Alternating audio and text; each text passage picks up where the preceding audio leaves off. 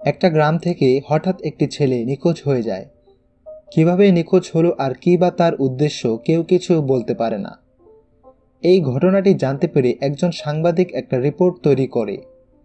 গ্রামের সবাই বলে এই গ্রামে কামিনীর নজর পড়েছে। কামিনী সুযোগ পেলে ছোট আর বড় নেই, সব ছেলেদেরকে নিয়ে যায়। কে এই কামিনী আর কেন সে এসব করছে জানতে হলে আমাদের দেখতে হবে হইচই এর প্ল্যাটফর্মে মুক্তি পাওয়া ওয়েব সিরিজ কামিনী সিজন 1। কামিনী একটি কমেডি, রোমান্স আর হরর জনরার ওয়েব সিরিজ। তাহলে চলুন গল্পের গভীরে যাওয়া যাক। আজকে আমি আপনাদের কামিনী ওয়েব সিরিজটি সম্পূর্ণ বিস্তারিত জানাবো। গ্রামের নাম হচ্ছে নিশুতিপুর। একজন রিপোর্টার সবার সাথে কথা বলে জানতে চেষ্টা করছে কে এই কামিনী। যে যার মতো বর্ণনা দিচ্ছে, কেউ বলছে সে নাকি ভূত কিন্তু দেখতে সুন্দরী। এই তো কয়েকদিন আগের কথা, গ্রাম থেকে একটা ছেলেকে তুলে নিয়ে গেছে। এর বাইরে তেমন কিছুই বলতে পারে না। এবার এই যে দুজনকে দেখতে পাচ্ছেন, ওরা দুজন মিলে একটা ডিটেকটিভ এজেন্সি খুলেছে। নাম হচ্ছে ইনার আই ডিটেকটিভ এজেন্সি। ওর নাম হচ্ছে সৌম্য আর ইনি হচ্ছে তার বন্ধু অর্ণব, ডাকনাম অরণ্য।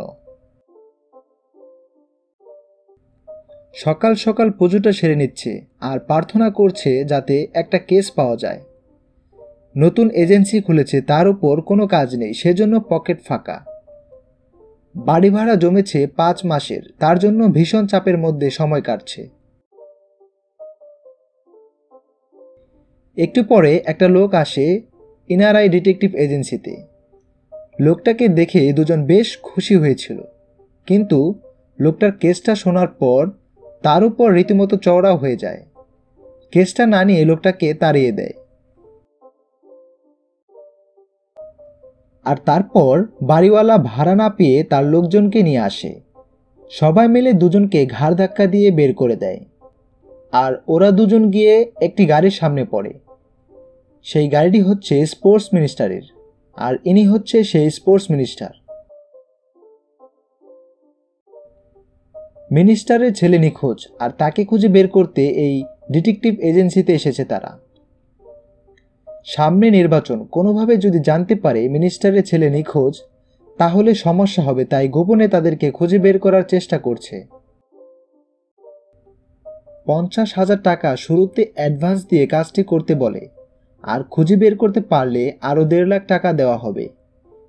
এবার কি করে স্পোর্টস মিনিস্টারের ছেলে নিখোঁজ হলো সেটা শোনা যাক। একদিন রাতে স্পোর্টস মিনিস্টারের ছেলে রুদ্র আর তার বন্ধু দুজনে মিলে গাড়ি করে বাড়ি ফিরছিল। রাস্তায় হলুদ রঙের শাড়ি পরে একটি মেয়েকে দাঁড়িয়ে থাকতে দেখে। মেয়েটাকে দেখে রুদ্রর মাথায় দুষ্টু চিন্তা আসে। সে তার বন্ধুকে বলে, এই চল গাড়িটা ঘোরা। রুদ্রকে তার বন্ধু অনেকবার বারণ করে বলে যেতে হবে না, কিন্তু সে কোনো কথা না শুনে গাড়ি থেকে নেমে সেই মেয়েটার সাথে কথা বলে। তাদের মধ্যে সেটিং হয়ে যায়, আর সেজন্য দুজন মিলে গভীর জঙ্গলে চলে যায়।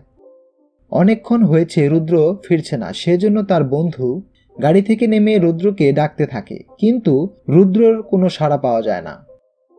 সেখানে শুধু কামিনী ফুল পড়ে আছে। তারপর থেকে রুদ্র আর বাড়ি ফিরেনি। রুদ্রকে খুঁজে বের করতে 15 দিন সময় দেওয়া হয়েছে, আর তাকে খুঁজে বের করতে না পারলে মেরে ফেলবে সেই হুমকি দিয়েছে। এবার সেই অ্যাডভান্সের টাকা থেকে বাড়ি ভাড়ার টাকা বাড়িওয়ালার মুখের ভিতর গুজে দেয়।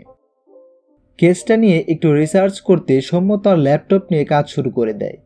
একটু পরেই ওর গার্লফ্রেন্ড কল দেয়। কাল তার একটা অ্যাসাইনমেন্ট আছে, সেজন্য তাকে ন্যাশনাল লাইব্রেরিতে ড্রপ করে দিতে বলে। সৌম্য বলে কাল সকালের কথা, কাল সকালে দেখা যাবে, আর পরে ফোন করবে বলে ফোনটা রেখে দেয়। সৌম্য রিসার্চ করতে গিয়ে দেখে সেই সাংবাদিকের রিপোর্টটি, নিশুতিপুরের রাতের রহস্য।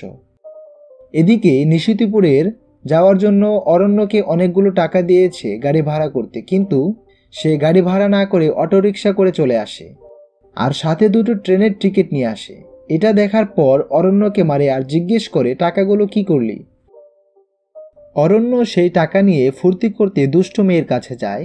সেখানে মেয়েটার সাথে অরণ্য ঝামেলা পাকিয়ে দেয়, আর তারপর মেয়েটা তার লোকজন ডেকে টাকাগুলো রেখে দেয়। কি আর করা, বাধ্য হয়ে ট্রেনে করে চলে আসে। স্টেশনে নেমে স্টেশন মাস্টারকে জিজ্ঞেস করে এখানে থাকার জায়গা পাওয়া যাবে। সে বলে এখানে তেমন ভালো কোনো হোটেল বা লজ নেই, কিন্তু এই গ্রামের লোকজন অনেক ভালো, তাদেরকে বললে হয়তো আপনাদের থাকার ব্যবস্থা হতে পারে। তারপর সৌম্য আর অরণ্য মিলে কিছু দূর হেঁটে আসে আর দেখে কিছু লোকজন মিলে তাদের দিকে দৌড়ে আসছে। তাদেরকে জিজ্ঞেস করতে বলে ভাদ্র মাসে কামিনী জেগে ওঠে, বুড়ো আর জওয়ান নেই, ছেলে হলেই হলো, তাকে ধরে নিয়ে যায়, আপনারাও এই গ্রাম থেকে চলে যান। এটা শুনে অরণ্য দৌড়িয়ে পালে আসতে চায়, কিন্তু সৌম্য তাকে আটকে রাখে। দুজন মিলে কোনোরকম স্টেশন মাস্টারের রুমে আশ্রয় নেয়। তারপর সৌম্য ধূমপান করতে একটু বাইরে চলে আসে। এদিকে অরণ্য স্টেশন মাস্টারকে মোবাইল ফোনে হট ভিডিও দেখার সুযোগ দিয়ে চলে আসে। একটুখানি পর স্টেশন মাস্টারের চিৎকার শুনে দৌড়ে চলে আসে, কিন্তু সেখানে শুধু কামিনী ফুল পড়েছিল। স্টেশন মাস্টারের কোনো দেখা নেই, তাকে অনেক খুঁজেও পাওয়া যায় না। তারপর আমরা দেখি কামিনী বলে, তোমাকে আসতেই হতো, এতদিন ধরে আমি তোমার জন্য অপেক্ষা করছিলাম প্রতিশোধ নিব বলে। কামিনী কিসের প্রতিশোধ নিতে চাইছে জানতে হলে দেখতে থাকুন। তাকে না পেয়ে ভয়ে ভয়ে দুজন মিলে রাতটা পার করে। পরের দিন সকালে একটি মেয়ের ডাকে দুজনের ঘুম ভেঙে যায়। দরজা খুলতেই দেখে সুন্দরী একটা মেয়ে দাঁড়িয়ে আছে। সেই মেয়েটার নাম বিজলি। সকালবেলায় দুধ বিক্রি করার জন্য স্টেশন মাস্টারকে খোঁজ করে। তারপর সৌম্য সবকিছু তাকে খুলে বলে কাল রাতে কি কি হয়েছিল। কাল রাত থেকে স্টেশন মাস্টার নিখোঁজ, মনে হয় কামিনী ওনাকে নিয়ে গেছে। এটা শুনে বিজলি নামের মেয়েটা চলে যায় গ্রামের মোড়লের বাড়িতে। এই যে মোটা লোকটাকে দেখছেন, একজন ওনার শরীরে তেল মেখে দিচ্ছে, উনি হচ্ছে এই নিশিতিপুরের মোড়ল। মোড়ল যেমন দেখতে মোটা, তার বউ ঠিক তেমনি মোটা, সেজন্য মোড়ল চিকনি চামেলি একটা মেয়েকে বিয়ে করেছে। এরই মধ্যে বিজলি তার বাড়িতে চলে আসে। এসে স্টেশন মাস্টারের সাথে কি কি হয়েছে সব বলে। সবকিছু শুনে গ্রামের মোড়ল পুলিশকে বিষয়টা জানিয়ে দেয়। পুলিশ এসে সবকিছু শুনে বলে, আপনারা তো আই উইটনেস। তারপর সৌম্য আর অরণ্যকে কিছু জিজ্ঞাসাবাদ করতে নিশুতিপুর থানায় নিয়ে যায়। জিজ্ঞাসাবাদ শেষে গ্রামের মোড়লের সাহায্যে থানা থেকে কোনো ঝামেলা ছাড়া বেরিয়ে আসে। তারপর গ্রামের মোড়ল জিজ্ঞেস করে, আচ্ছা বলুন তো, আপনারা কেন এই গ্রামে এসেছেন? তখন সৌম্য সব সত্যি ঘটনা খুলে বলেন। কিছুদিন আগে তাদের এক বন্ধু হাইওয়ে থেকে হারিয়ে যায়। সে আমাদের স্পোর্টস মিনিস্টারের ছেলে, আমরা তাকে খুঁজতে এসেছি। আর এখানে এসে তো রীতিমতো কামিনী নামের সেই রাক্ষসীর পাল্লায় পড়েছি। গ্রামের মোড়ল সবকিছু শুনে বলে, এবার কামিনীর খেল শেষ। আজকের পর থেকে আমরা কামিনীর অভিশাপ থেকে মুক্তি পেয়ে যাব। গ্রামের মোড়ল সবার কাছ থেকে চাঁদা তুলে হিমালয় থেকে পুরোহিত নিয়ে এসেছে। সেই পুরোহিত পূজা করে কামিনীকে এই গ্রাম থেকে তাড়াবে। তারপর সবাই মিলে সেই পুজোতে একত্রিত হয়। এটা হচ্ছে নিশুতিপুরের রাজমহল। পুরোহিত বলে কামিনী এখানেই থাকে, ওকে তাড়াতে হলে গ্রাম থেকে সব কামিনী ফুল গাছ কেটে ফেলতে হবে। পুরোহিতের কথা মতো গ্রামের সবাই কামিনী ফুল গাছ কেটে ফেলে, কিন্তু তাতেও কোনো লাভ হয় না। তারপর সে রাতে গ্রামের সবাই মোড়লের বাড়িতে একত্রিত হয়। মোড়লের ছোট বউ অরণ্যকে চোখ মারে আর একটু আবেদনময়ী হয়ে দুষ্টু ইশারা দেয়। এদিকে গ্রামের মোড়ল সাহেব সবাইকে অনুরোধ করে সবাই যেন নিজেদের কাম ইচ্ছা শক্তিকে একটু সংযুক্ত করে রাখে, তবেই কামিনীর হাত থেকে বাঁচবে। কথা বলার এক পর্যায়ে অরণ্য উঠে কোথায় যেন চলে যায়, তাকে খুঁজতে সৌম্যও বেরিয়ে যায়। অরণ্যকে খুঁজতে থাকে, কিন্তু মোড়লের ছোট বউ রাতের অন্ধকারে অরণ্যের সাথে প্রেম করতে চায়, কিন্তু অরণ্য ভয়ে অস্থির। এক পর্যায়ে সৌম্য চলে আসে, তখন সৌম্যকেও একটু ইশারা দেয়। এটা দেখে দুজন দৌড়ে পালিয়ে আসে। তারপর সৌম্য বলে তার নাকি গ্রামের মোড়ল আর বিজলির উপর সন্দেহ হয়, কিন্তু তেমন কিছুই এখনো বের করতে পারেনি। সন্দেহ দূর করতে দুজনে মিলে বিজলি আর মোড়লকে খুঁজতে থাকে। খুঁজতে খুঁজতে একটা সময় অরণ্য বিজলিকে দেখতে পায়, আর সেই বিজলি অরণ্যের উপর চওড়াও হয়ে যায়। অরণ্য বলে, আমি তো তোমাকে না পেয়ে খুঁজতে বেরিয়েছিলাম। তারপর বিজলি বলে কেন সে এই রাতে জঙ্গলে এসেছে। বহুদিন আগের কথা, রাতে বাড়িতে এসে দেখে তার ঘরে আগুন লেগে গেছে। বিজলি আর তার স্বামীকে নিয়ে আগুন নেভাতে চেষ্টা করে। এক পর্যায়ে পেছনের দিকে তাকিয়ে দেখে তার স্বামী হঠাৎ করে কামিনী ফুল হয়ে পড়ে আছে। চোখের সামনে থেকে নিজের স্বামীকে হারিয়ে ফেলেছে বিজলি। সেই থেকে কামিনীকে মারার জন্য খুঁজে চলেছে বিজলি। অবশেষে তারা সিদ্ধান্ত নেয় কামিনীকে মারতে সেই পুরনো রাজমহলে যাবে। গ্রামের মোড়ল আর বিজলিকে সাথে নিয়ে সৌম্য আর অরণ্য সেই পুরনো রাজমহলের ভেতরে যায়। সেই রাজমহলে গ্রামের একজন বয়স্ক লোক প্রায়ই যেত। সেই লোকটা সৌম্যকে দেখে বলে, রাজাবাবু আপনি এসেছেন। সৌম্যকে কেন রাজাবাবু বলেছে সেটা শুনে তো সবাই অবাক। কি সেই কারণ, আর কেনই বা সৌম্যকে রাজাবাবু বলল? এদিকে সৌম্যর গার্লফ্রেন্ড শ্রী আর তার বন্ধু লাইব্রেরি থেকে অনেক পুরনো একটা বই পায়। সেই বইটাতে জমিদারদের জীবন কাহিনী লেখা ছিল।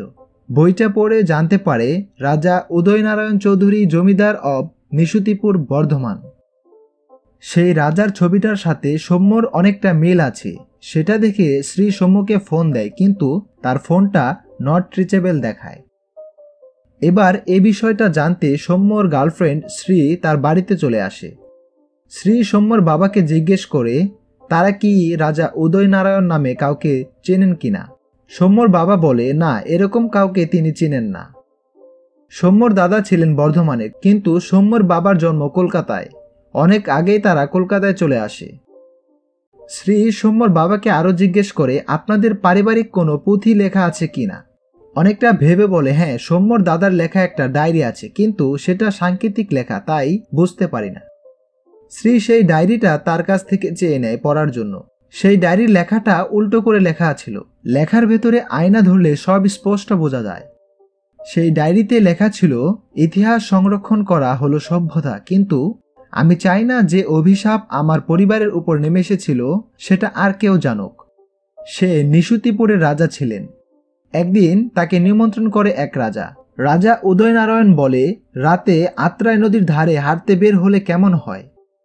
তখন অন্য রাজা বলে, যাওয়াটা ঠিক হবে না। এই অমাবস্যার রাতে স্বর্গের অপ্সরারা সবাই এই আত্রাই নদীতে গোসল করতে নেমে আসে। লুকিয়ে তাদেরকে দেখা ঠিক হবে না। কিন্তু রাজা উদয়নারায়ণ চৌধুরী তা মানতে নারাজ। সে লুকিয়ে তাদের নাচ দেখে, আর এদের মধ্যে কামিনী নামের এক অপ্সরা তাকে পছন্দ করে ফেলে। সেই কামিনী বলে, আমায় যেন ঠকিও না রাজাবাবু। কিন্তু রাজার মনে আছে কাম ও বাসনা, সেটা প্রেম না। মানুষ জাতির সাথে প্রেম করার জন্য কামিনীকে স্বর্গ থেকে তাড়িয়ে দিয়েছে। কামিনী রাজা উদয়নারায়ণ চৌধুরীর ভরসায় স্বর্গ থেকে চলে এসেছে, কিন্তু তাকে স্বর্গদেবতা একটা অভিশাপ দিয়েছে। যতদিন পর্যন্ত সত্যিকারের ভালোবাসা খুঁজে না পাবে, আর তার সাথে যে পুরুষ সঙ্গম করবে তার মৃত্যু হবে, আর সেই পুরুষ কামিনী ফুলে পরিণত হয়ে যাবে। এটা বলতে না বলতে রাজা উদয়নারায়ণ চৌধুরী কামিনী ফুলে পরিণত হয়ে যায়। এদিকে সৌম্যর গার্লফ্রেন্ড শ্রী তার বন্ধুকে নিয়ে সৌম্যকে বাঁচাতে নিশুতিপুরে রওনা হয়ে যায়। সৌম্য আর অরণ্য কামিনীকে খুঁজতে খুঁজতে একটা রুমের ভিতর ঢুকে পড়ে, আর অবশেষে সেই কামিনীর সাথে দেখা হয়ে যায়। কামিনী এবং সৌম্যর সাথে মুখোমুখি দেখা হওয়ার সময় শেষ হয়ে যায় কামিনী ওয়েব সিরিজ সিজন 1। সিজন 2তে বাকি অংশ রিভিল করা হবে। ভিডিও ভালো লাগলে সাবস্ক্রাইব করতে ভুলবেন না। দেখা হচ্ছে পরবর্তী ভিডিওতে। ধন্যবাদ সবাইকে।